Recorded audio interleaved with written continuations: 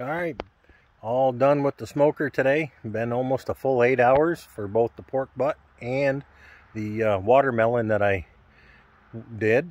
First time doing a watermelon. So, well, let me flip this around here. Alright, so there's the pork butt with my own homemade seasoning. You can see it right here. So that's my own dry rub that I come up with that's on there. And then here's the pork butt. Or the, not the pork butt, yeah. The watermelon. Now we did this with the same seasoning on it. And then we actually did a maple syrup bourbon glaze that's on there. So that sounds like that should be pretty good. The only thing I think I would do differently is I wouldn't score it until right before you can put the glaze on and let it separate then. It wouldn't be opened up as much that way. But, you know, first time doing it, learning from it.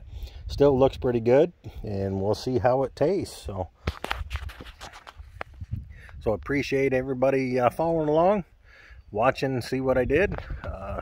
Definitely looks like it should taste pretty good. So with that, I'll say happy 4th of July to everybody, and 7-3.